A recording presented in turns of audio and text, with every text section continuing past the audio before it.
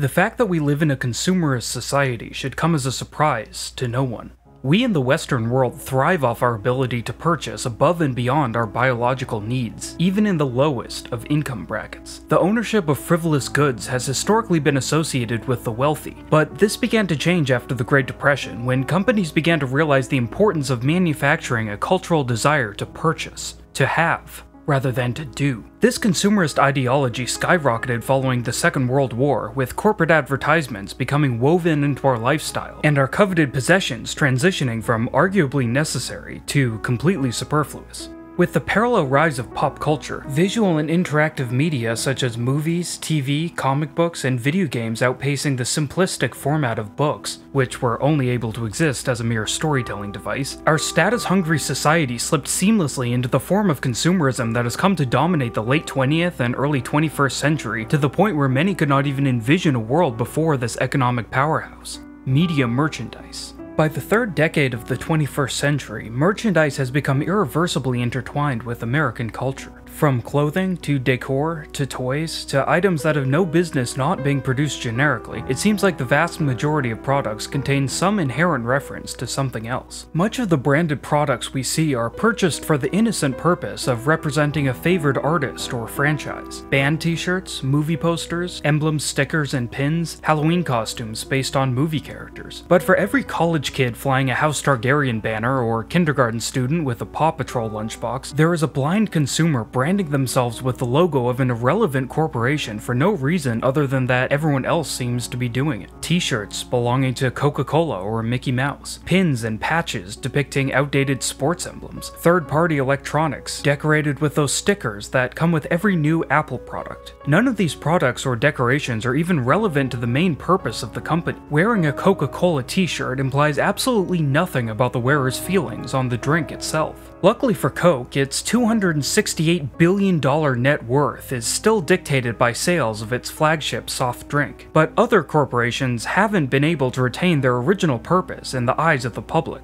The Hard Rock Cafe maintains 164 restaurants around the world, but is better known for its t-shirts and other licensed products than for their in-house hospitality services. Similarly, when influencers show off their supreme skateboarder chic, are they even aware that the company sells literal skateboards? And how many hipsters in the mid-2010s would walk around in Scooby-Doo or Cookie Monster snapbacks, while considering themselves far too mature to partake in media aimed at children? Merchandise belonging to Pokemon, the highest grossing media franchise in the world, has undoubtedly overshadowed the series' original iteration, though its video games remain massively popular to this day. The domination of merchandise over a franchise's original purpose occurs on a spectrum. New installments of Star Wars and Indiana Jones are talked about extensively, but whether or not they do well in the box office seems to have no effect on merch sales, which is the true moneymaker for film studios, far outweighing proceeds from the actual movies. In these and more extreme instances, one has to wonder why those in charge even bother exerting what little effort they still do for the original medium. Why not admit to themselves that the merch has become the main attraction, axe their film budgets, and funnel the difference into further ad campaigns? There was a time when merchandise did not overshadow the art it was trying to promote. There was a time when merchandise was promoting art rather than the inverse. In fact, merch campaigns for Hollywood movies didn't explode in popularity until the 1990s. Before then, licensing was mainly reserved for Disney cartoons, whose characters were simple and recognizable enough that their inscription on a household item would be enough to increase its value in the eyes of the consumer. The original blockbusters, films such as Star Wars and E.T., broke new ground by highlighting the sale of toys, apparel, and branded household items, using their cartoonish live-action characters in a way similar to how Disney would use Mickey, Donald, and Goofy. This trend exploded in the 90s and continued to grow exponentially into the aughts with characters such as Spider-Man, Harry Potter, and the Men in Black, whose live-action forms could be easily rendered in drawing or toy form. In 2023, as the Marvel Cinematic Universe's installment count sits at 32 films, with 11 in production, and 13 streaming series, with 7 in production, and Teenage Mutant Ninja Turtles releases its 7th feature film, not to mention 5 disconnected TV series, the lines between media and merchandise and corporate objective have been blurred so fully that the average American consumer could be forgiven for thinking that Nirvana is a t-shirt brand, and Mickey Mouse has never been more than a glorified corporate logo. Like Mickey Mouse and Pokemon, Jim Davis's legendary corpulent cat Garfield is hard to put in a box. The average enjoyer of American media would presumably define Garfield as a comic strip if asked. After all, the original and continuous incarnation of the orange feline is a daily strip printed in 2,100 newspapers worldwide. The billion-dollar merchandise empire grown from the simple premise of a cat who hates Mondays has not necessarily overshadowed Garfield's original incarnation in the minds of the audience. One might associate a Garfield plush toy with the comic strip more quickly than they would associate Mickey Mouse ears with Steamboat Willie, but when officially licensed Garfield products extend to apparel, toys, home appliances, kiddie rides, an R&B album, window clingers, diapers, landline phones, 4 TV series, 12 TV specials, 6 movies, at least 11 video games, a stage musical, a comic book series, a dozen freestanding statues around Grant County, Indiana, and a Toronto-based restaurant serving lasagna and garfuccinos, one has to wonder if there's any room left for those 3 daily panels. After all, assuming you don't still get the daily newspaper, when was the last time you went out of your way to read today's Garfield strip? What kind of effect would it have if you did? While franchises such as Garfield have allowed their merchandising to become more prominent than any part of their brand resembling creativity, the reverse exists as well. Hello Kitty, by some accounts the second highest grossing franchise of all time, began as a marketing technique when Shintaro Tsuji of Japanese stationery company Sanrio Limited realized that branding with a kawaii character would significantly increase sales of simple products such as sandals and coin purses. Hello Kitty was created by cartoonist Yuko Shimizu to be a silent and adorable merchandising opportunity, but has since expanded into a character in her own right, starring in various films and TV shows and finally being granted a voice to match the face. Hello Kitty is the polar opposite of Garfield in this respect. One cartoon cat began as a lighthearted daily comic strip and devolved into a nebulous collection of often unlicensed consumer feed, while the other began as a simple logo and eventually found her humanity. Similar yet distinct from Hello Kitty's kawaii marketing techniques are the hundreds of toy lines that have expanded beyond their original form as child's playthings. Transformers, Masters of the Universe, Barbie, G.I. Joe, My Little Pony, and even Lego all began as toys for children and have since expanded into bona fide media franchises, each one seeing moderate to high success in the realm of film, television, and video games. The expansion of these franchises into other mediums hasn't always been successful, but compared to Garfield's descent from lukewarm entertainment into the silent face of a brand, the existence of the Lego Movie and even the much maligned subculture of bronies could be seen as, if not a step up, then at least not a step down. No one is arguing that Michael Bay's obnoxiously American Transformers movies have more artistic value than the inventive engineering of the original toys, or that any given G.I. Joe movie has any artistic value at all, but given how often the word merchandise is used to mean exclusively toys, it seems apparent that a franchise starting off in such a single-minded format has nowhere to go but up. And nowhere is this more apparent than in LEGO's Bionicle line, which expedited the process by hiring a team of talented and creative writers to develop a massive universe and overarching storyline to complement a franchise that could have easily been half-heartedly shipped off as LEGO brand Transformers. For franchises that started off on top, the box office explosion of Star Wars, the worldwide phenomenon of Harry Potter, a drop into mediocrity is essentially guaranteed and usually heralded by a focus on licensing over storytelling.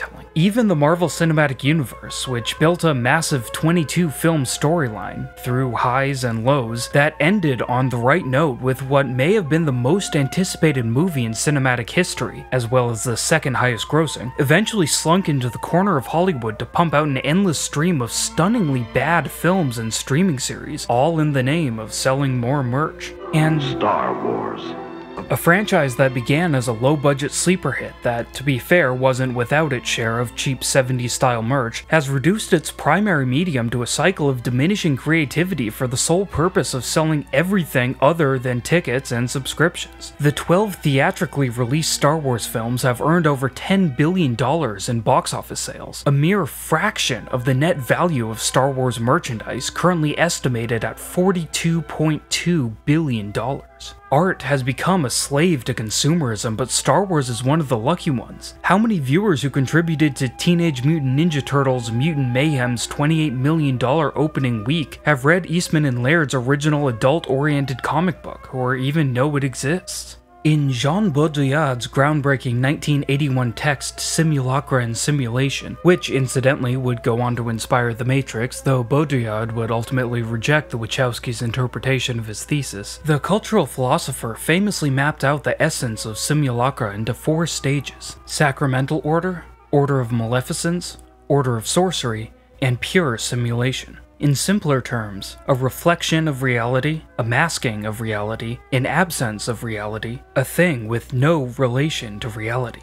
In the first stage, we see creative media, what may even be considered art. Say, for instance, a comic strip about a fat cat that is clearly not a literal depiction of reality, given said cat's human-level intelligence and ability to eat mass quantities of lasagna, but is at least a reflection of reality as the author has chosen to represent it. In the second stage, a masking of reality, we see that same fictional cat, whose appearance is generally unchanging, represented in movies, TV shows, and video games that fail to capture the creator's original intent, no matter how simple, as the creator is no longer involved or no longer cares to make notes. In the third stage, an absence of reality, we see the cat appearing on streetwear, car windows, billboards, and as a series of statues around Grant County, Indiana. The same image of the same character, without any of the essential characteristics that gave said character whatever simulation of life existed in his original form. Whatever personality existed for the character has been completely eradicated in favor of transmogrifying a simulation of a person into nothing more than a symbol. Whether we can intuit the personality of this symbol relies entirely on whether or not we have experienced the character in its original stage. And for the fourth and final stage, a symbol with no relation to reality, we have unauthorized, off-brand merchandise peddled by insignificant merchants with access to a cheap screen printer who think their sweatshop-produced products will fly off the shelves at Hello Kitty rates if they slap a discolored Garfield on the back along with some random English words. If a street vendor running a stand in the slums of Beijing mass produces a line of t-shirts featuring an American cartoon character, have they committed a crime?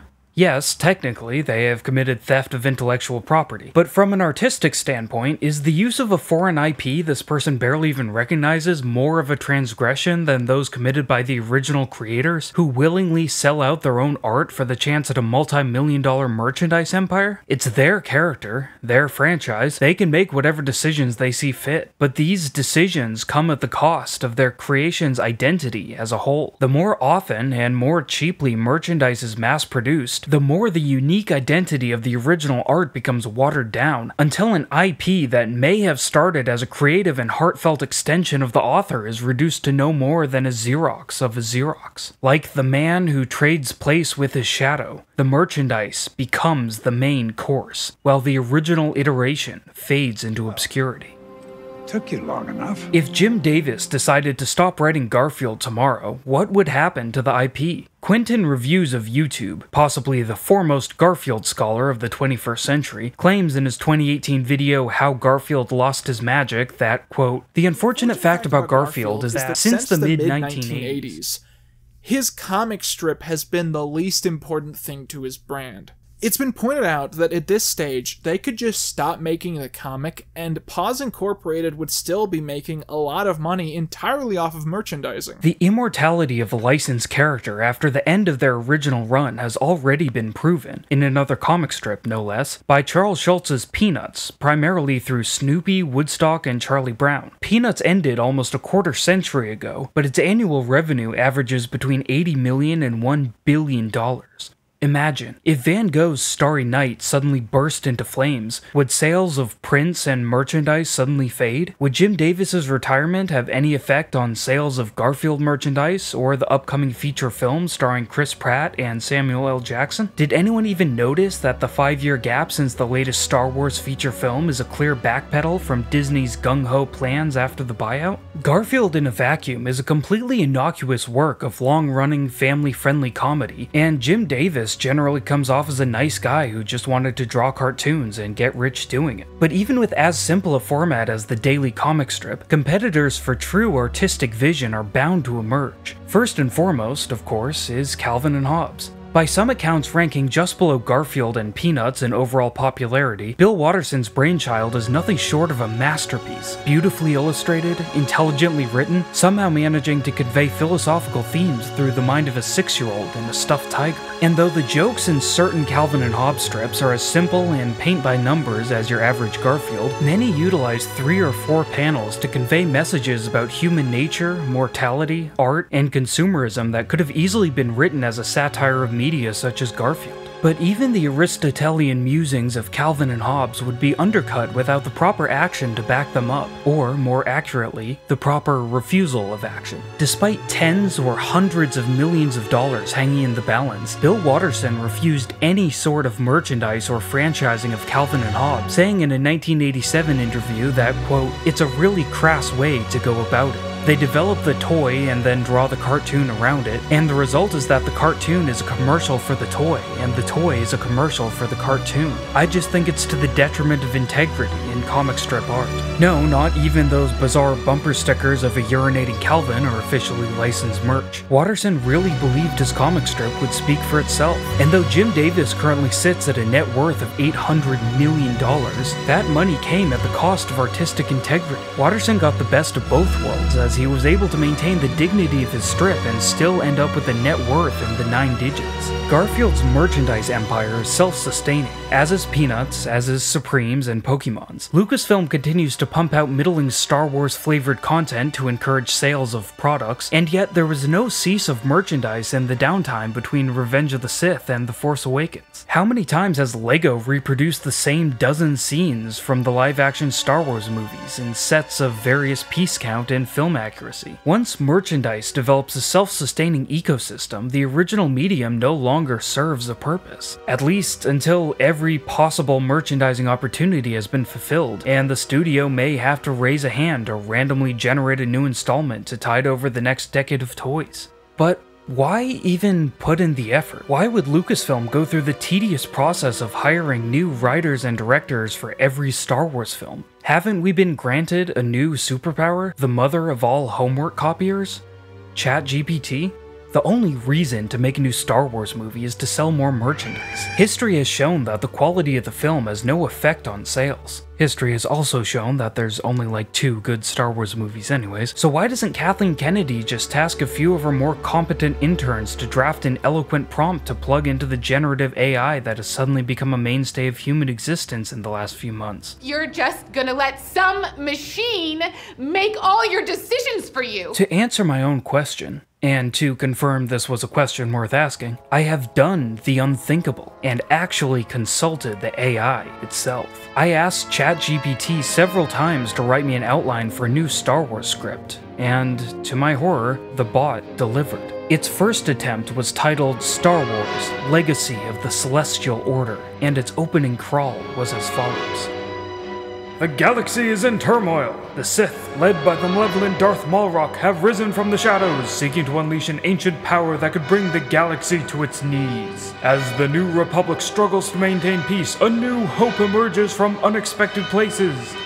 Amidst the chaos, a young Jedi apprentice named Avon discovers a cryptic prophecy hidden in an ancient Jedi temple. The prophecy foretells the rise of a chosen one who will bring balance to the Force and thwart the Sith's dark plans. Naturally, my first reaction to the synopsis was to scoff and write it off as the most generic, uninspired Star Wars installment imaginable. It took me a moment to realize that this negative description could be applied to basically everything after The Empire Strikes Back, and that ChatGPT had delivered a ridiculously overused concept not because of its own lack of original thought, but because this paint-by-numbers Episode 4 remake is exactly like what a real Lucasfilm executive would half-heartedly spout into a mic at D23 Expo, knowing full well that the audience is only cheering to get them off stage for the announcement of Marvel Phase 7. To my relief, when I asked ChatGPT to produce a full-length movie script, it informed me that such an extensive task is, quote, beyond the scope of a single response, and gave me a scene-by-scene outline instead, though the bot remained vague on whether it was incapable of writing a complete movie or whether it simply chose not to. That being said, ChatGPT is fully capable of writing shorter scripts and even directed a short film by generating a list of camera angles. One could argue that ChatGPT is still incapable of of writing on a professional level,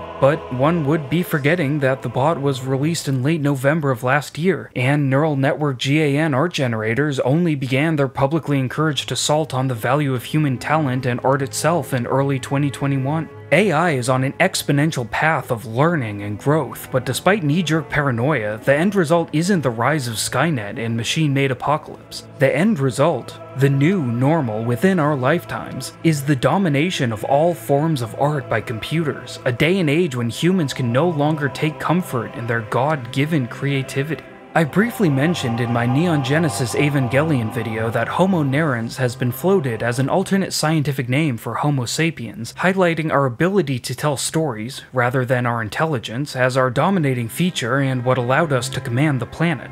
This debate is soon to become a moot point as AI becomes not only more intelligent than us, but more creative as well. We're headed for a world where humans work overtime in manufacturing and service, while robots create art to placate them.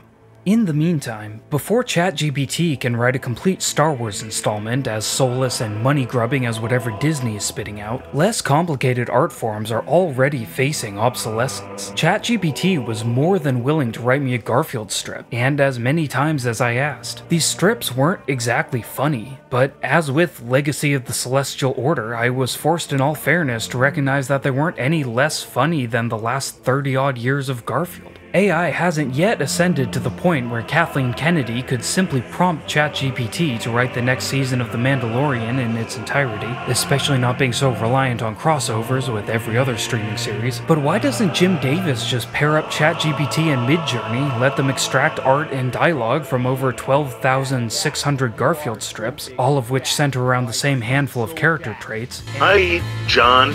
It's what I do.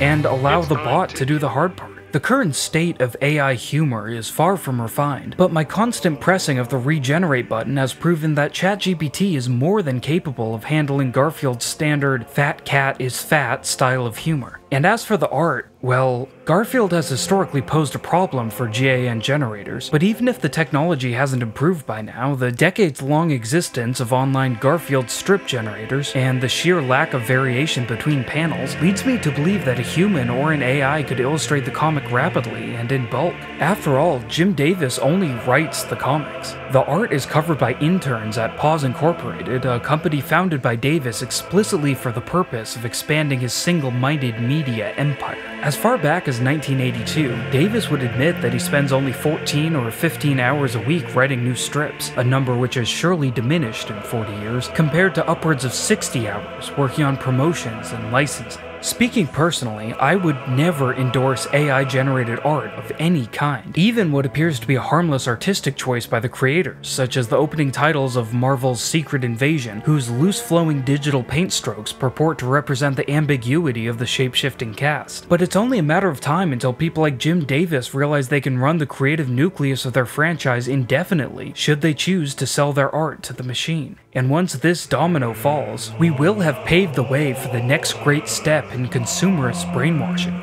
AI-generated franchises. There will come a time in the near future when media like Garfield is written entirely by bots, and based on characters created by bots. If all that's needed to spark a billion-dollar licensing empire is a simplistic cartoon character with 2 or 3 notable quirks, how could any capitalist worth their bootstraps resist the possibility of setting up an AI to endlessly pump out new characters, each potentially worth tens of millions? Can you come up with an idea for a movie that will break 100 million box office? Okay, how about this? Adam Sandler is like in love with some girl, but then it turns out that the girl is actually a golden retriever or something. No! Perfect! How long until we are wearing t-shirts and collecting pins and getting tattoos of fictional characters who we only appreciate because a supercomputer in the basement of Disney Burbank completed trillions of minute financial calculations to determine exactly how much and what kind of merchandise would propel a literally 2-dimensional and figuratively 1-dimensional marketing campaign into the status of consumer eye candy? And don't think these AI-generated merch logos will have the same chance Hello Kitty was given to develop their own personality through a transition into creative outlets. Hello Kitty is, and always has been, a logo for a corporation. Whoever thought they could benefit the brand by recontextualizing her into a bona fide fictional character was thinking as a creative, not as a capitalist. Garfield and Star Wars have proven beyond a doubt that financial returns on storytelling pale in comparison to physical licensed products, and storytelling has no place in the world of merchandise. Neither do human beings, at least in any role other than that of the consumer.